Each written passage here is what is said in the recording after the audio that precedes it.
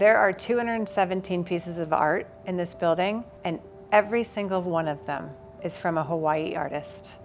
So the two pieces that I have here are kuvili and mo'oni, and if you look at them, there are spirals. Some would say that this imitates the circle of life or the infinite nature of life where it just kind of goes on and on.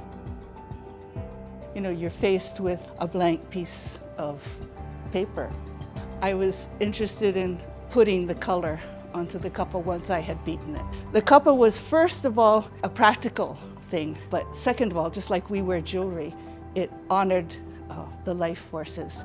When we make a kapa, the last component, besides learning how to grow this stuff, how to manipulate it, how to make something that we're happy with, is to share it with somebody else.